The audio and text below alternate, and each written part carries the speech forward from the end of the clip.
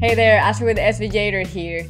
If you are new to the world of animation and you've never used SVGator before, this is a tutorial for you. Today I'm going to show you how to create a new project. I'm going to give you a quick walkthrough of the UI, and then we're going to create our very first animation. Let's do it. If this is the first time that you're opening up SVGator, this is probably what you're going to see, but we're just going to go ahead and create a new project. You can either import a file, or what we're gonna do is actually create an empty canvas file. So I'm gonna name this maybe like bounce, and then I'm gonna leave the size at 300 by 300. We're gonna hit create, and we have our 300 by 300 canvas. Now SVGator's UI has a few different parts. So here on the left, we are going to see all of our elements, all of our layers. So as we add circles and shapes and all kinds of stuff, this is where we're going to be able to select those. We also have the library, which is where we can upload different files, and we're going to talk about that a little later. And then we can also see up here the tools. So these are our basic transform tools, or like selection tools, our pen. We have some of the basic shapes here, we have text, and then we have the hand. The hand is basically a way to like navigate your viewport here. On the right side here, we can also see that we have this percentage number, and this is something that I use a lot. So for example, we have fit with the 1, we have zoom 100% with 0, zoom in and zoom out. So if I wanted to fit this canvas into my viewport, I hit 1. If I wanted to see it at 100% its size, I hit 0. And then with plus icon and minus icons, I can also zoom in and zoom out. You can also do this with your mouse if you have a mouse with a wheel. And then also if you click that wheel, you can also use the hand to kind of like navigate your animation. Now, if I insert a circle, let's do that. I can, if I select it here on the left side, I'm going to see all of its different properties. So I can see its position and its size. I can see all of the different properties that I can animate. And then I can see also its appearance. So I can go ahead here and select a different fill color. Let's say I want it to be blue. And then for the stroke color, I'm gonna have like maybe like a darker blue, something like that. And then I can also change the stroke width, so maybe like 4. Now there's other things that we can talk about a little bit later, but the biggest thing here, one of the most common properties, is the opacity property, which is right here. So we're going to be animating that in later videos. Now let's make our first animation. This is going to be a very simple bounce animation. And the way you do that is you need to make sure that you're selecting the right shape on the left side here. And then I'm gonna click here, animate. So the first thing that we need to think about is like, what do I actually want this animation to look like? So before we do this, let's think about how this is going to work like.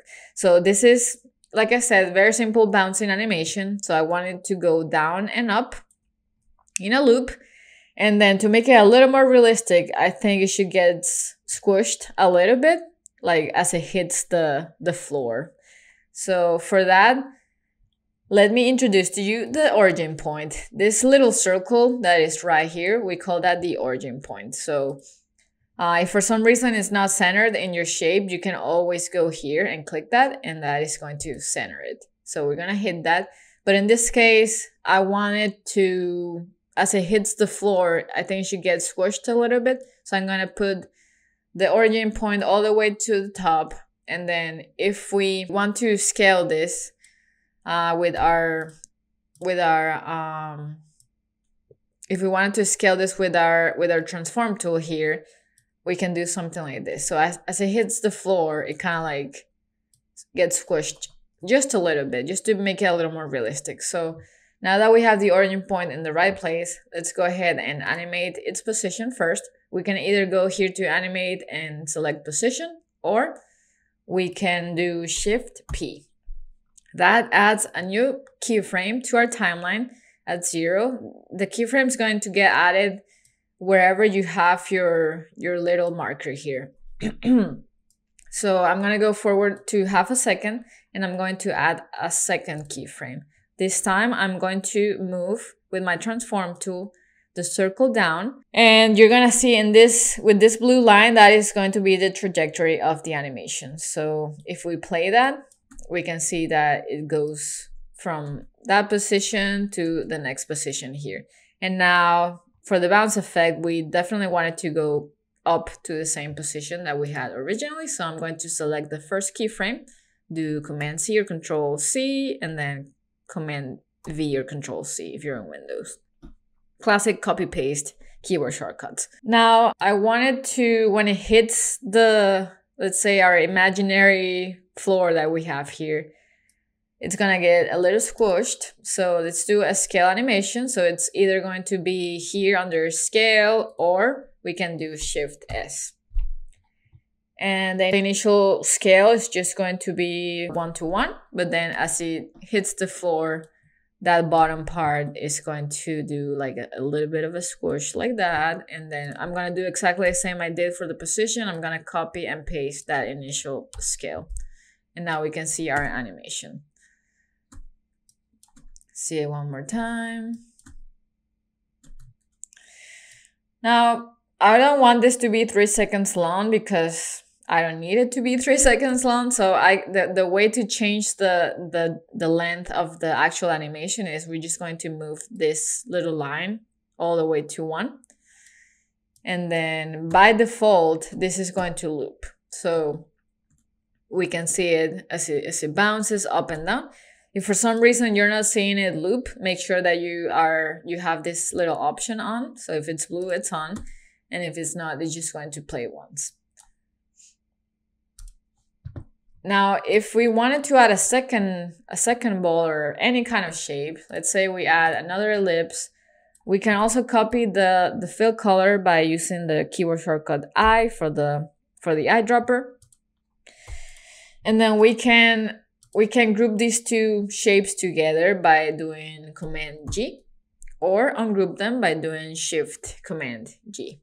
But let's leave them grouped, so Command G. And the cool thing is that you can actually animate these two shapes, like each individual shape can get some kind of animation, but then you can animate the entire group. So animating the two shapes is not going to affect the individual animation of any of the elements that is inside of it. So that's definitely a good thing to know if you wanted to make a little bit more of a complex animation.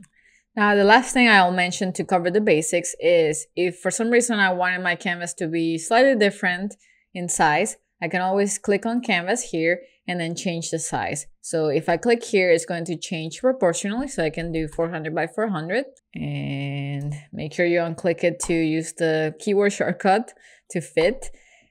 And I can also do, if I don't want it to be proportional, I can do maybe 400 by 300.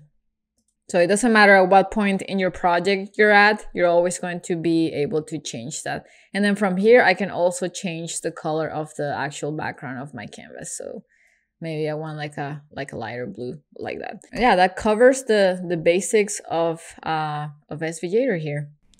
And that is our very first SVGator animation. In this video, we covered how to make a new project. I give you a quick walkthrough of the UI, and then we created a very simple animation. In the next video, I'm going to show you how to create slightly more complex illustrations, and then we're gonna start animating different properties of our shapes. I'll see you there.